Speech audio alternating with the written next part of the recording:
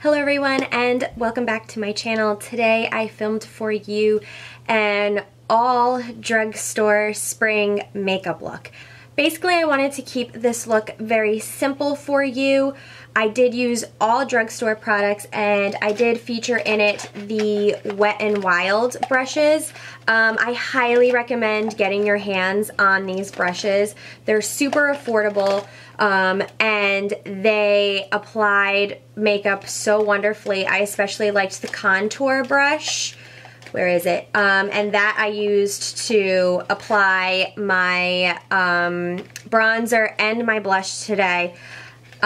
There is some shedding a little bit that I saw, but other than that, I mean, I think they did a great job for a drugstore brush.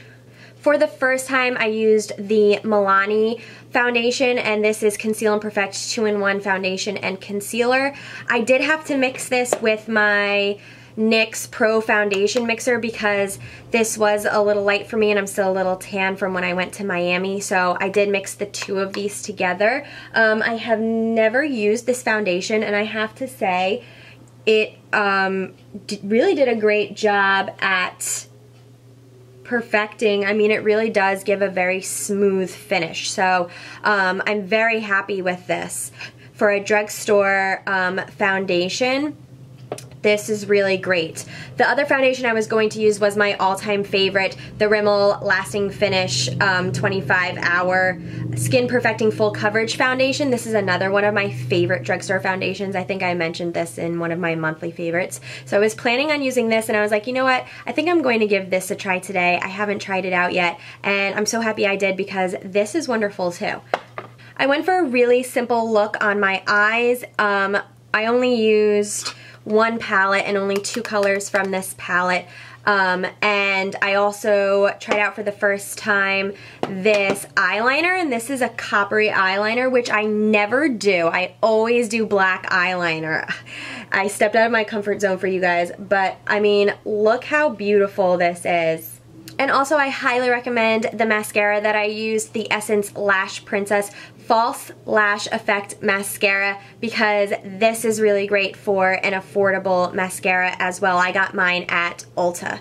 And of course, my favorite new lip product, this is the NYX Liquid Suede. This is in the shade Life's a Beach, and I had this in my spring drugstore spring lip colors, and it was a favorite then, and it's still a favorite now. I absolutely love this color for spring. It's so bright. Basically, I wanted to keep this look simple. I wanted to have a nice spring glow. I wanted to keep my eyes very basic and simple, but have a nice bright spring lip. So if you want to see how I got this drugstore spring look, then just keep on watching.